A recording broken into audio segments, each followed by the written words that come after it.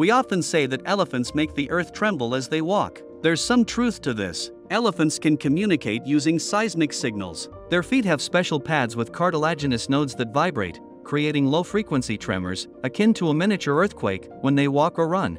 Elephants also produce deep rumble vocalizations, too low for humans to hear. These vibrations travel through their bodies, down to their feet, and then through the ground. Other elephants can detect these vibrations using their feet, sensing them from up to 20 miles away. They use this technique to inform distant herds about the availability of food or potential dangers. The pathways of biological evolution are indeed fascinating.